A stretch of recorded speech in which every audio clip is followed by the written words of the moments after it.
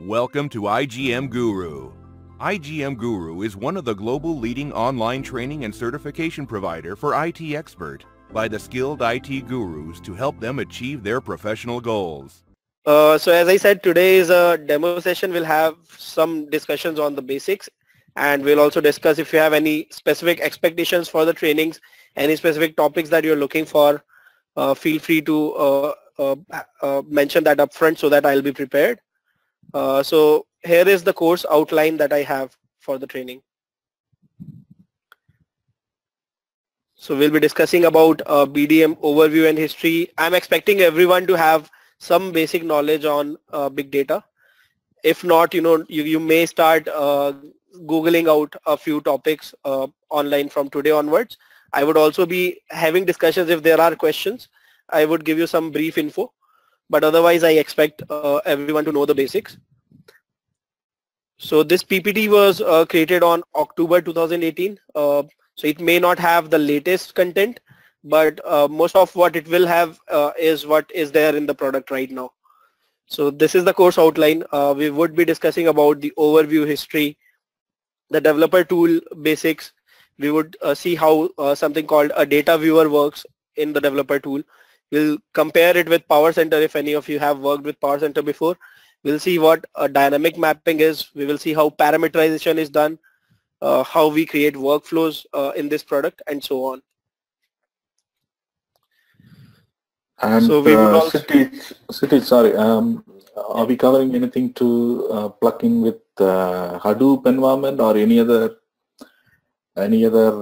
data source? Are we dealing with that in this part of this course? So in this course, we will definitely work with HDFS and Hive. Hive, okay. Right. We would also have processing on Hadoop, which means we would create our own Spark code using Informatica, which will run as Spark application on Cloudera based Hadoop. So Cloudera Hadoop is what I have the access of, and that is what I'll be demonstrating in the course. Okay. Yeah, that would be nice. Yeah, thank you. Sure. So as we move on, we will see what Informatica polyglot computing. We'll see how monitoring and troubleshooting can be done in this product. We will see the challenges, the performance tuning factors that I have learned about over the years. There are a few bugs in the product as well, which we will be discussing. There are some tricks for enhanced development and so on. So that's the basic course outline. There's also something called complex file parsing. This is where we will be seeing how to parse an XML or JSON or both, depending on the time that we have. So that's pretty much it about the course outline. If anybody has any questions so far, do let me know.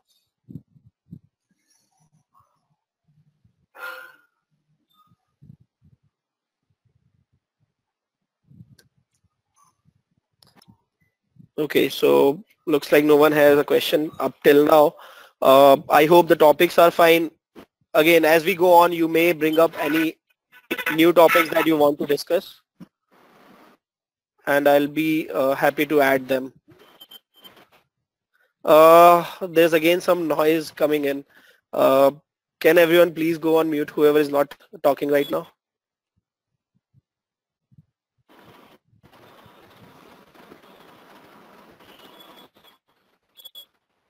I see some noise coming in from Saujanya.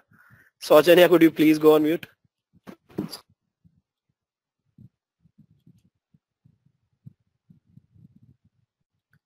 Sure, thanks. So let's have a few very quick discussion about the overview and history of BDM. It was released to handle big data exclusively along with processing capabilities, which means that instead of running any mappings or any workflows on Informatica's server machine, we would have it running on Hadoop. So whatever we execute from BDM, we may execute as MapReduce job or as Spark application as well.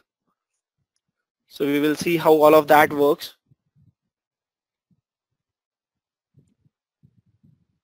Is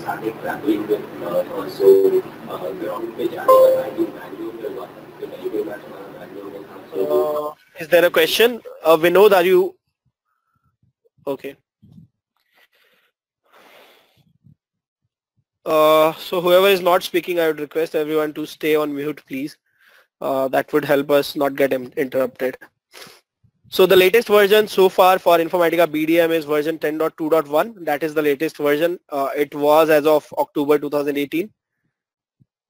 There are a lot of changes over the period of 5 years since BDM was launched. We would be discussing all of that in details as well. So again, I'll not take all of these slides right now. I'll share the PPT with everyone once the training dates and time is finalized. This is how the architecture of BDM looks like. So you can see on the right side, these are the components of Power Center. For example, you have an integration service, you have a repository service, you do have a database for repository, and then you also have something called a metadata manager service. So what you see in blue color on the right side are Power Center components, and what you see on the left side are more specific to the IDQ product or BDM product as well. So instead of integration service, which was used for executing any ETL jobs or mappings as we call it, or workflows, was the integration service. And in terms of BDM or IDQ, we use something called a data integration service. So the name here is changed. Overall functionality remains somewhat same. Not much of a difference. You also have something called a repository service in Power Center. However, in developer tool or IDQ or BDM, we have model repository service, as you can see on the left side. There is also something called analyst tool. Analyst tool is mainly intended for business analysts or data users to look at the data, to do some basic data profiling, scorecarding, and so on. So we will see all of these components in details. However, if you have any questions right now, do let me know. Yeah, I have one question here. Sure. Yeah, so in Informatica Developer Client tool, we used to have kind of rules, right? For IDQ. So these kind of rules will be using in BDM as well? Yeah, so the client tool for BDM is the same as the one that was there for IDQ previously, which is the developer tool. And whatever you created in developer tool previously can be used with BDM as well. You can use the same rules in the same repository if you have for BDM. So in the sense, the developer client tool we can use as a data quality as well as data management both, right? Exactly. Okay, so okay, both can be clubbed, right? Both can be in sync. Right, as long as you have the license and your repository is using the same license, you can in fact use the content that you created previously for IDQ in BDM. Okay. Right. The purpose of fees both are different, right? There are some additional features that BDM brings in. So whatever was there in IDQ, all of those can be used with BDM as well. So one difference is that, you know, in IDQ we had something called data profiling, and earlier the data profiling used to happen only on Informatica server machine. However, with the introduction of BDM, now data profiling can happen on Hadoop as well. So that is one big advantage.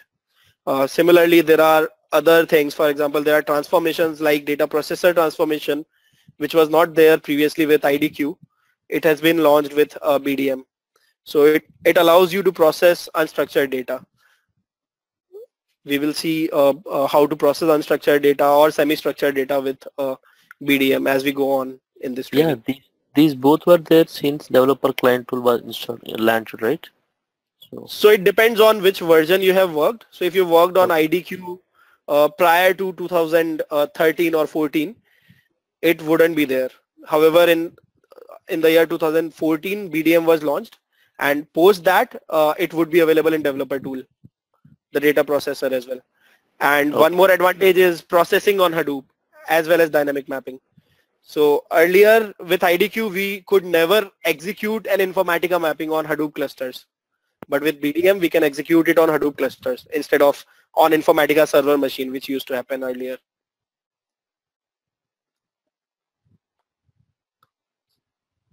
So I hope that answers the question. Yeah. Yeah, it's fine. Yeah.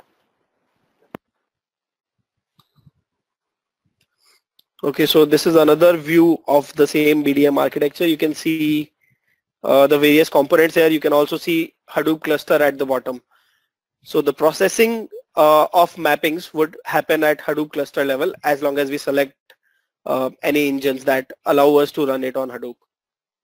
So we'll discuss all of these in details as we go on.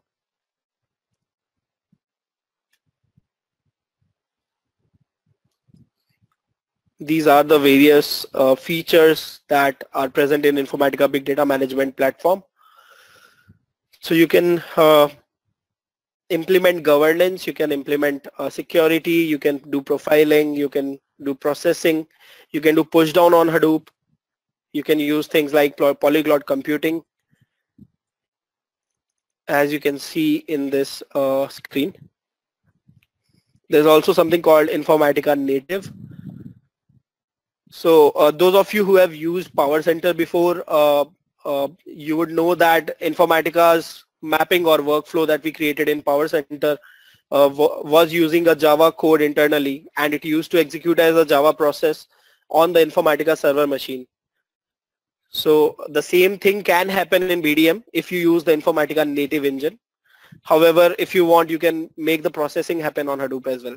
So that is one advantage of BDM. So again, moving on to the next slide, you could create an intelligent data lake with another product of Informatica called IDL or EDC as they bunch it along with. It's called the Enterprise Data Catalog. Again, that's not in the agenda for this course, but if anybody is interested, we would have some discussions on EDC as well. So there are a lot of terminologies that you should know when you use BDM, but again, we will not discuss all of these in details right now. I don't want it to be completely theoretical today. So let me just get to the tool and have a basic.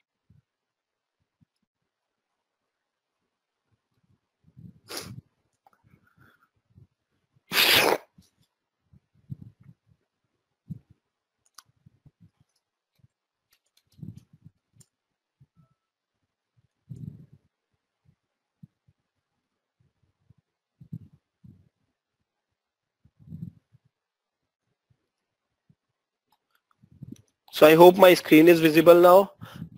This is how the Informatica developer tool looks like. Let me know if anybody is not able to see my screen.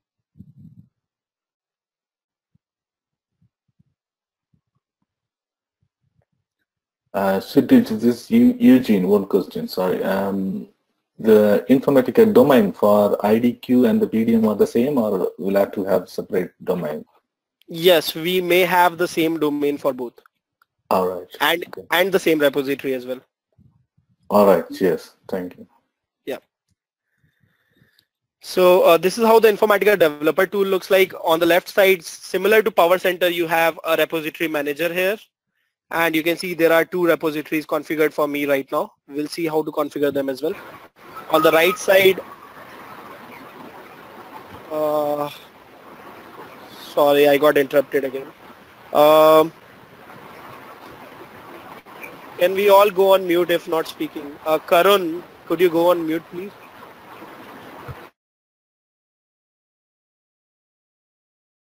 Thank you. So what you see on the right side is the workspace. What you see on the left side is the repository manager. Let's see how to configure a domain. So when you open the developer tool, you'll not see any repositories configured on the left side. So the way we configure it is we go to File, then we click on Connect to Repository. And you have this link for configuring domains. So you need to click on this link. Once you click there, you'll have the option to add a new domain. You can give the domain name, the host name, and then the port number that you want to connect to. Once you give this information, you can click on Finish. For me, there's already a domain configured here, so I'll leave it as it is. So once you have connected to the domain, you get the option to select the repository within the domain. I hope most of you are familiar with what a repository is. If you have any questions, let me know.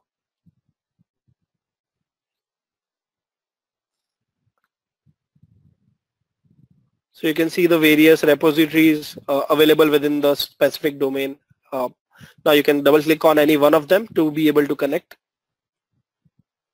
So once you do that over here, now you can right click on the repository, go to new and say project.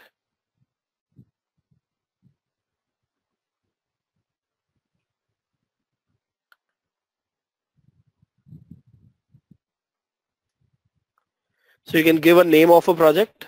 Unlike Power Center, which has only folders, and then within the folders you have all the various subcomponents such as sources, targets, and so on.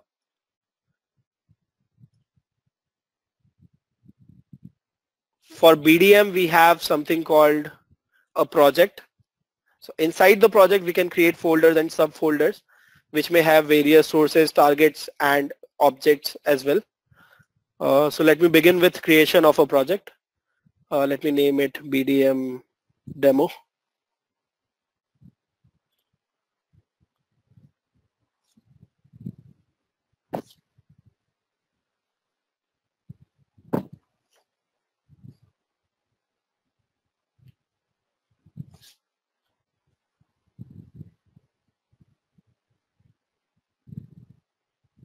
So once I click on finish, it will complete the creation of the project. Once the project is created, we'll see it within the repository.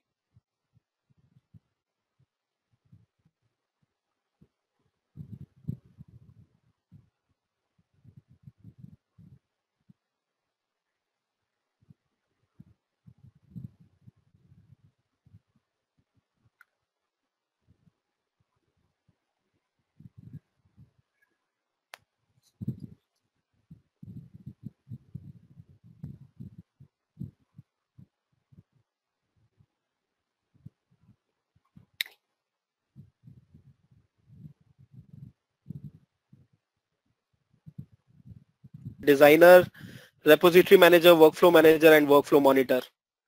So unlike Power Center, which has multiple components for different activities, in BDM we have only a single common platform, which is called Informatica Developer. So in this platform itself, we would do monitoring of a job, we would do execution of a workflow, execution of a mapping, we would do creation of the mappings, creation of folders, creation of projects, and so on. So one of the motive of creating this tool was to bring everything into a single platform instead of having multiple different sub-components. Thank you. Right. So even for deployment also we can do this developer tool only? Yes, so if you're talking about code deployment from one environment to another, it's pretty much similar to Power Center. However, in Power Center you do that through repository manager component, and in developer tool you can just right click on any mappings that you have. So let me just see any mappings here. So let's say these are one of my mappings. I can just right click on any mappings within the same developer tool, and I can click on export. And the same way, while importing it, I can just right click on any folders and I can click on import. Okay. Right, so you see the import and export buttons here. That's how you import and export any code. Yeah. Right, so that's pretty much it. Any other questions?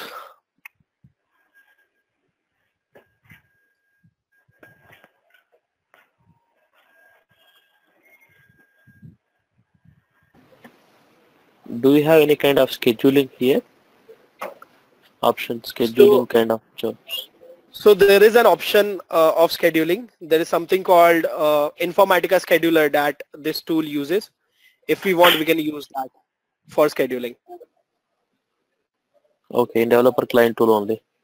Again, scheduling can't happen via developer client tool, but there is this Informatica administrator. If you worked on Power Center, you would know that there's something called Informatica administrator that Power Center uses. So the same administrator tool works for BDM as well, and through administrator tool you can do scheduling as well. Okay. I do have information on scheduling, which I would be showing as we go on in this training. Okay. Okay. Yeah, fine.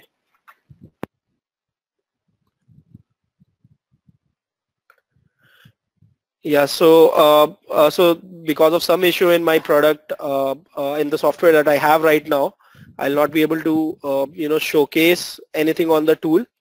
But yeah, if you have any questions, we can have discussions on that. If you have any specific topics to be discussed, we can cover that right now. So it's this Eugene again. For command line mode, like if you want to create a project or export for any deployment or run the workflow, we use in the Power Center PM rep and repository command, right? PM. Is there anything like here? How do we do this? Like right. So in Power Center, we use 4 different command line utilities. One is PM rep, PM CMD, infra rep, and infra CMD for various different activities that we want to perform. However, in this BDM tool, also we have a command line, but we have a common command line as well.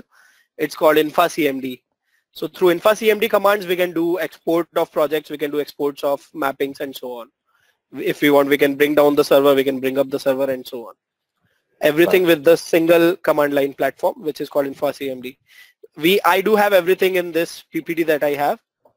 But yeah, once we get access to the software, we would discuss that as well. Yeah, thank you. We will try to have a demo. Right, so this is how the infra CMD command looks like.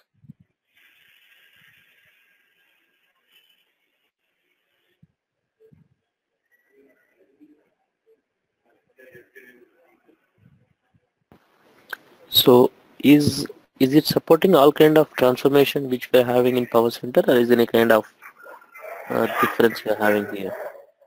So with version 10.2.1, we have most of the transformations available. However, if you are working on previous products, for example 10.1.0, you may not have all the transformations. So like stored procedure can work here? There is something called a SQL transformation in developer tool as well. So for stored procedure, I'm not really sure. I'll check that and I'll confirm. But SQL transformation is present here.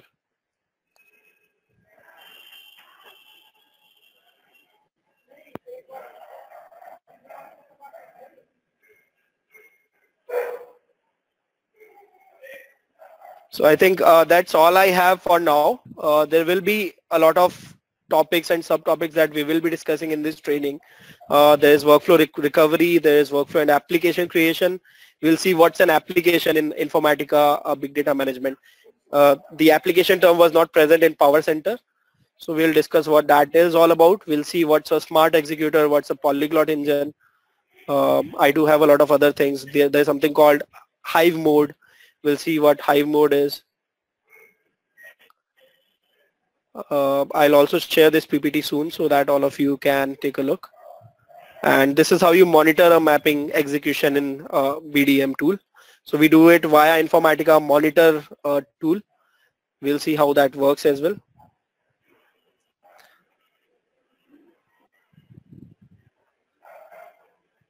So I think that's all I have. If there are any other questions, we can have a discussion. Otherwise, that's all for today. Hi, this is Hari Prasad. Actually, I joined a little bit late. Sure. Suppose if we join the course, will we get the access for the tool or? Yeah, this was one question that was asked previously as well. But okay. I'm afraid I won't be able to give a demo. I mean, I'll not be able to give lab access as a part of this training. Oh, okay. Okay. Okay. Okay. Thank you. Yeah. Sure. Thanks everyone for joining. If you have any questions, you can stay back. Otherwise, that's all for today. Thanks.